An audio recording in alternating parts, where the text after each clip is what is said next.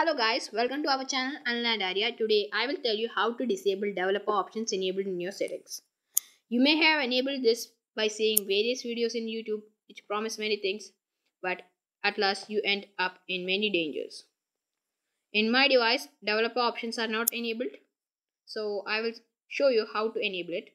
You tap on software information, then tap on build number, then done.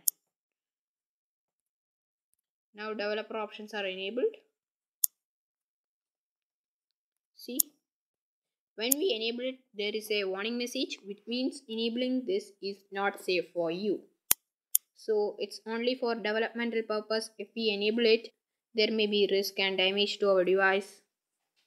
And we may enable many options without knowing what we are doing, and it will not be good for our device. So I will tell you how to disable it. It's so simple.